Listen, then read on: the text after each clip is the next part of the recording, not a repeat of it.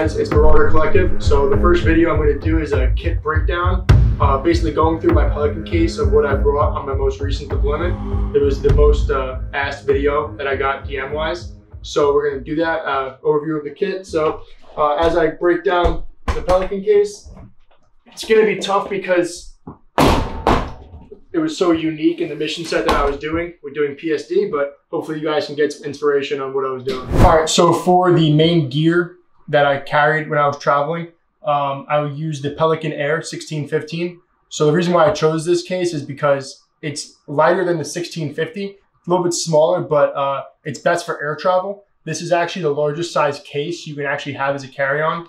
Not that I flew commercial too much anyway, but it was definitely the lightest case that fit the most stuff that I needed as I was moving around from country to country.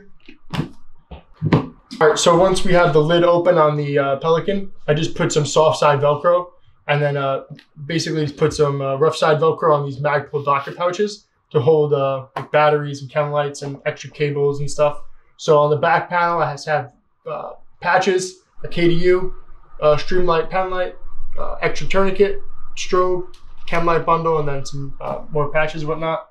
And here I have some stuff for my 152 radio, and then here just miscellaneous batteries and chem lights and whatnot. All right, so first we're gonna be going over the kit that I was using most often while deployed. So this is the Crye ABS, and how I had it set up, again, is very mission specific for PSD, but I ran, some would say obviously more stuff than I needed to, but a lot of times I was traveling alone with a high-ranking person or a boss, and I had to account for not only myself, but his equipment and medical for him and whatnot. So it's very oriented for my mission, but we'll just go over it briefly. So on the front of the ABS right here, we have just a Blue Force Gear horizontal mag pouch. And this would be my speed reload. So all I would do is pull that magazine out, and that would get fed into the gun. This pouch, I mean, the retention is getting looser over time, but I had no problems with it. Behind that, I just have the ABS triple shingle, and so I have 3 more mags right there. What's nice about this is the axle adapter for the ABS. I could take this off and put different panels on there, like the Mark V, just different like placards and whatnot. Above that, I had the KDU. So we ran 152s, Motorola handhelds, and we had 152s in the vehicles. So I would just take my cable and I can route it, and I can hop between frequencies and whatnot while I was plugged in and not have to pull my radio out. So that was a nice feature I had. Behind that, I just had a Samsung, and there I could download maps, LZs and whatnot for the movement itself. Right next to that, the TEA push to talk. This is my favorite. It's the most responsive when you click it. Next to it, I had the Raptor shears from Leatherman. These are nice, just for miscellaneous cutting stuff. Obviously, it can be used for cutting off clothing and stuff like that. Behind that, just 2 chem lights, a blue and an IR. That's for like each unit has their own procedures on that. Here, I just have some hemostats, just for random pulling stuff. A lot of times I'll pull like webbing through there with that or whatever. Next to that, 152. I have the relocation kit as well. So sometimes I ran the short antenna. Other times I had the whip in the back. On the top right here, I had the Axle admin pouch. And here's where I kind of stored the wires for the KDU and that's the adapter for the relocation kit. Had a notepad, and then I would have like a channel sheet. Any type of literature that I need for the mission would just go shoved in there, the pens and whatnot. Extra patches I would swap with dudes and things of that nature. Moving to the right side, I just had a cat tourniquet in a Shaw Concepts tourniquet pouch. Next to that, I would have a smoke. Obvious reasons to have a smoke. I ran that, and then on the back panel, I would run a thermite for destroying, say, jammers or a vehicle, whatever the situation is. Next to that's just a Winkler. And that does it for the front panel. All the 152, and I would run the separate Motorola radio in the Faro Concepts wings. That's it for the front panel. All right, so on the left side cummerbund, I just have the ABS side plate pouch. I didn't run these too often overseas, but I probably should have. But now I run them all the time. And then right here, I have the relocation kit for the antenna if I want to run that, routed to the back panel. On the shoulder pads of the ABS, I have this little Ranger band to store the antennas, whether I'm running a large one up front or in the back, so it's not hitting me in the neck. Oftentimes in PSD, you don't wear helmets, even on movements. So I like to have some sort of light that I can manipulate looking at something without, you know, being hands off. So I have the red lens on there and the white light. So both, I just have that Velcroed onto these First Spear shoulder pads. But I like running the side slick because I do run a hefty belt kit. So I don't like stuff hindering my draws or reloads from there. So on the opposite side cummerbund, I don't run, like I said, too much on the side. I just have that Cry pouch right there and the tourniquet, but I run it slick with the side plate pouch. Then for the back panel, I don't have bangers anymore, but in here I'd run some bangers and then a mirror, signal mirror. And then here I'd run an additional smoke. So I'd normally have either a thermite or a smoke up front and then an additional in the back. In this pouch right here. All right, so in this pouch, I ran a battery charger for my phone, like a portable battery charger, like hygiene stuff, toothbrush, zip ties, tape, things of that nature. And then in this pouch, I had always like an additional blowout kit for someone else if they ever needed that. So I tend to run that slick. I didn't use the mag inserts on the back panel for the Cry back panel for the 2.0, but beyond the back panel right here, if you take it off, I'm just running the relocation kit and then a tie down for that antenna again to keep it all streamlined on the back right here. So sometimes I wouldn't run the back panel, especially if I was doing a lot of vehicle work, because this is obviously not too comfortable to lean on for hours. But I ran it a lot of the times, especially in certain environments. So it was nice to have it. If not, just take it off. All right, so I don't like running drop pouches, like mat pouches or anything like that too often. Again, when I was doing like single man movements with just my boss, I liked having additional medical on me. So I ran this for a couple months, but this is the Coyote Tactical Solutions drop pouch. And it's nice because it also offers armor while, you know, so you extend your armor past your plate carrier. So it has a pistol rated plate in the back, but I have a pretty, I guess, basic medical kit for while overseas. So I won't go too into depth. I mean, everyone has their own SOPs on what they're supposed to carry, but I like this one. The Spiritus one obviously is also nice.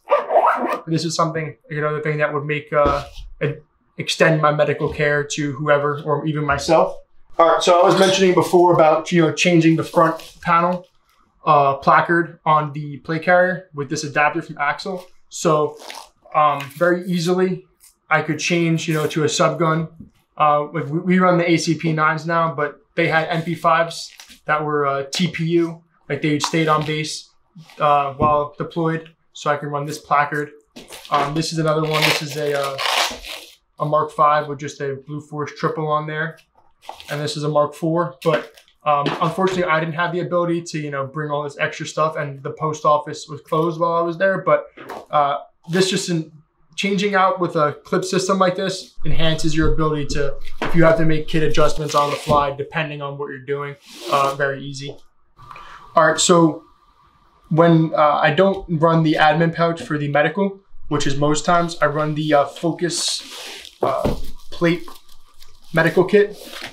And I love these. There are some downsides to them, but this is a Deployment Trauma Kit 2. But I like these because it's streamlined. I don't like running kit on the sides of my plate carriers. So I run this most often with an additional medical kit on my belt kit.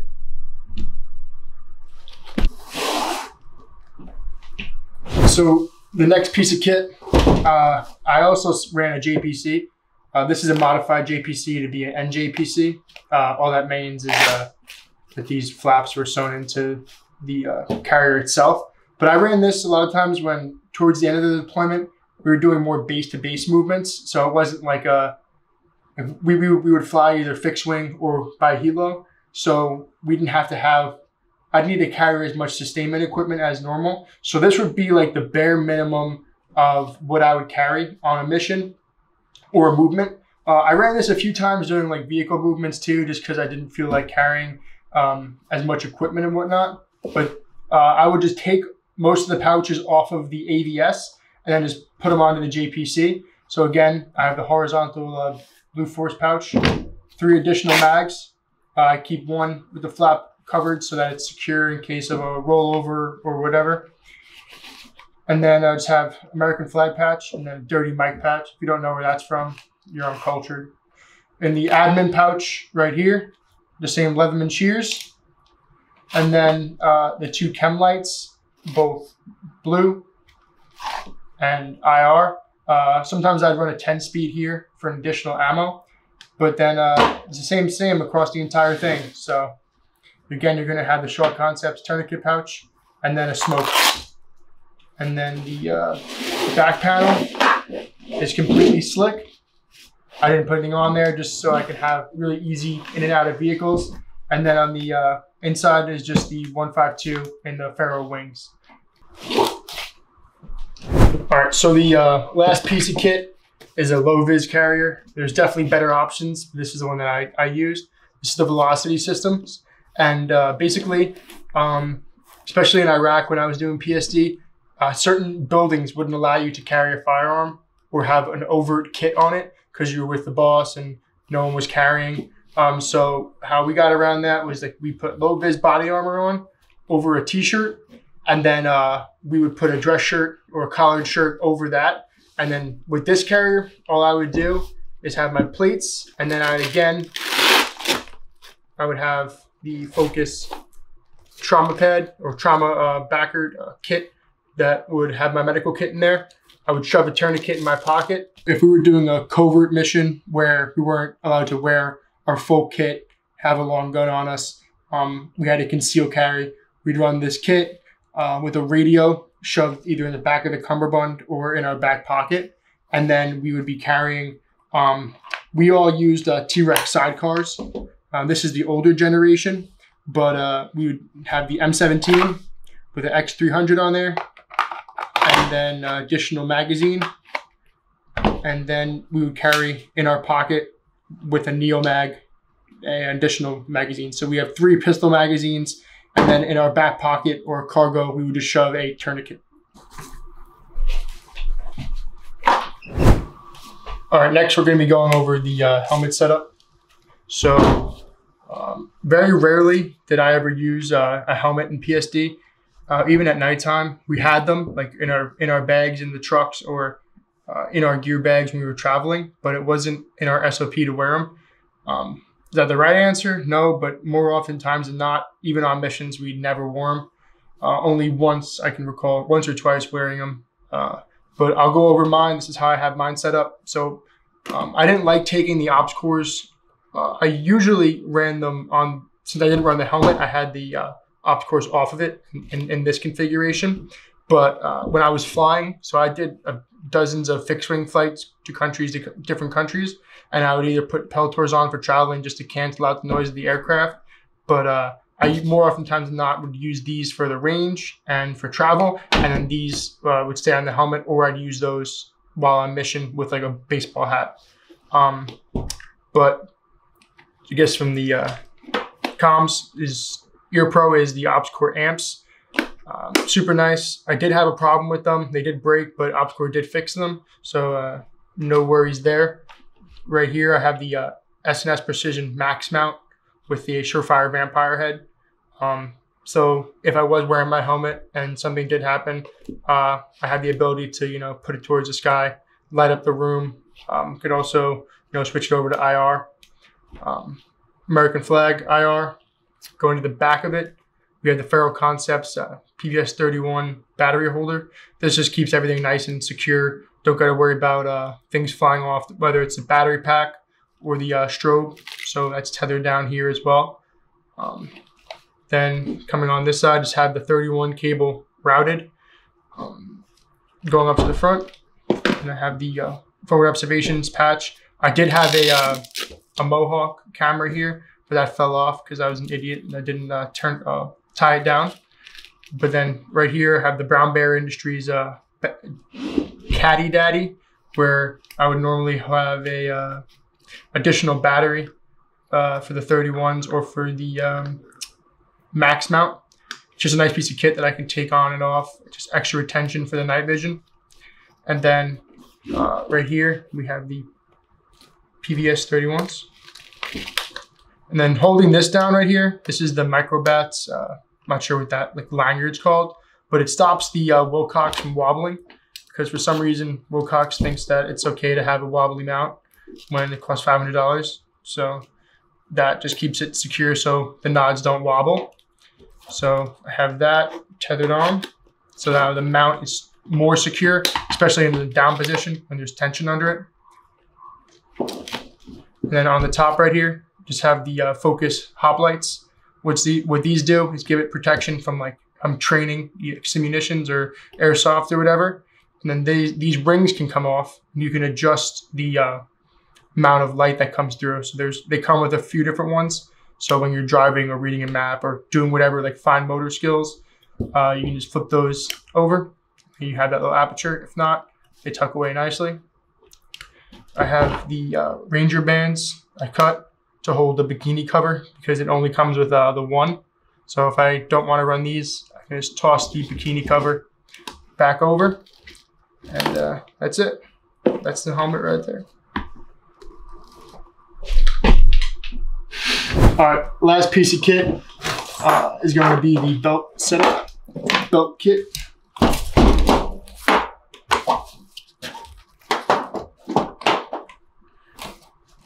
So starting on the base of the belt is a Ronin Tactics Senshi belt. A lot of great belts. I prefer the Velcro belt. I like to have the two-piece design, so when I'm on base or not running my kit, I could still have the inner belt on me, and then when I do a mission, I can just put that right over, and it'll be there's no shifting. It's not hitting my back panel or riding up my waist. But starting on the front, this is a Soil Eater tourniquet pouch, and I just have a Sharpie shoved in there to mark the tourniquet or for range use. The holster is a Safariland for the M17 X300. Behind it, I have the True North Concepts plate. This allowed me to, instead of taking up 3 rows of MOLLE, just takes up 2, so I can run more stuff. And then here is the nub mod for the Safariland. And I do run the leg strap. I like to have no wobble when I'm even walking or running. But moving forward, or rearward I should say, here's a frag pouch. We did have frags. More oftentimes than not, they were just left in the vehicles, but I would have one right there sometimes. Behind the Gista pouch is the Tor knife. He engraved it for me right there. And then in this pouch, I would keep this empty right here. So if I was doing just a meet and greet on base with my principal, I can shove the radio in there and not have to, throw up my back pocket. So I'd keep this empty for that radio, because no matter what the movement was, or meet and greet, or even if I was meeting, say, in the garden for a meeting between 2 generals or sergeant majors, I would at least have this kit on, because I can accomplish the mission with just this. This is enough sustainment equipment for me to get by. So right here I have a multi-tool from Leatherman. I'm not sure of the model on this one, but that's the one I ran. And then in the pouch itself, I would have, I keep this main part empty, because when we would give our mission briefs, we'd have the piece of paper saying what the mission is, and then the PAX list, which is important to know what principal and his posse is going where, plus where you are in the movement. So if I'm, lead vehicle or, counter assault truck, whatever it is, I had that sheet, because sometimes it does change your position. So I would shove that in there, and then a protein bar. But then I'd have a pen, another Sharpie, a Viz 17 panel. This one's from North American Rescue. It's nice and tiny. It's already pre-cut from a Viz 17 panel. And then an additional Right in the Rain notepad. like to have those on me to take additional notes during briefs and pertinent information like radio freaks and stuff like that. Moving down, this is the Coyote Tactical Solutions. I think it's burrito, but the medical pouch. I like to have the medical pouch to where the content can all come out. I don't like tearaways or pullaways on the belt kit. I like so that I can take the medical content, in this case, this pouch that they sell with it, that has all the gear you need already, so I can take it out and work. The downside of that is that if we gotta hurry up and move, you know, shit is gonna be flying everywhere, but I like to have it so that I'm not struggling to constantly reach somewhere and pull more kit out. And under there, just another Gen 7 cat tourniquet. So on my belt kit, I always run 2 cat tourniquets, one here and then one on the front. And then on my plate carrier, I'll have at least an additional 1 more. And then I'll always have more readily available. Like in the truck, you have obviously ammo, MREs, water, medical. Moving forward, I have the pig gloves. These are pretty nice. I don't run gloves really ever, even when I'm shooting. I like to have the ability to feel for like, the rifle and whatnot. So these are more for like range day use or if I have to move something. And then the carabiners. So I have 2 locking carabiners. The reason why I have 2, in addition to holding the chem lights and gloves, is that I would attach, if I needed to, my gas mask. And I would put my gas mask onto these 2 carabiners so I can run my gas mask drop down onto my thigh right here. Next is the Haley Strategic rifle mag pouch. This is pretty new on my belt kit, but I do like it because I can run 308 mags, obviously 5.56 mags.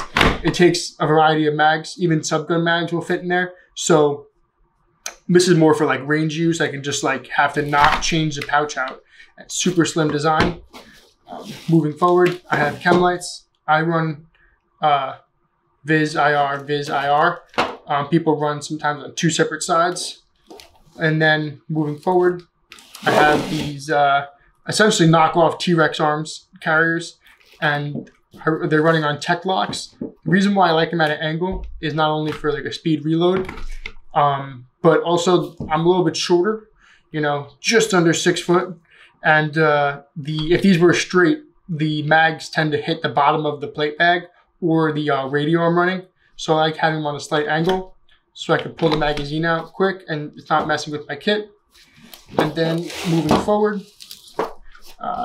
I was riding in helos a lot, so had a Yates retention lanyard, and basically it's wrapped camo form around it, so it's not as loud when you're walking around. So there's no, usually that'd be metal on metal and it would make some clanking. Obviously this part attaches into the helo or the vehicle if you're doing that, and then God forbid something happens, you can tear away and get out of there.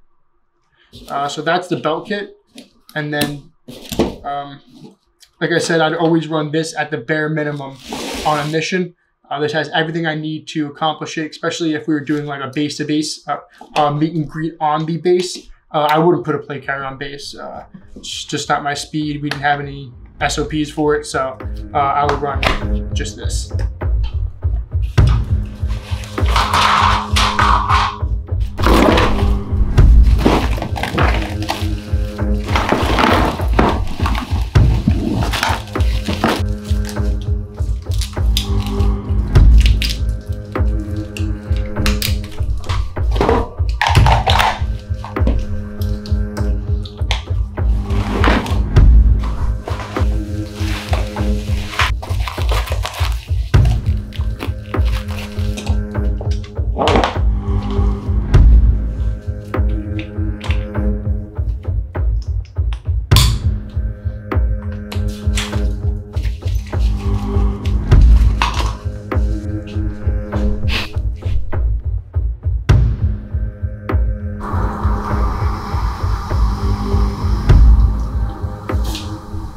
Dude, I'm thinking about making an OnlyFans. What do you think?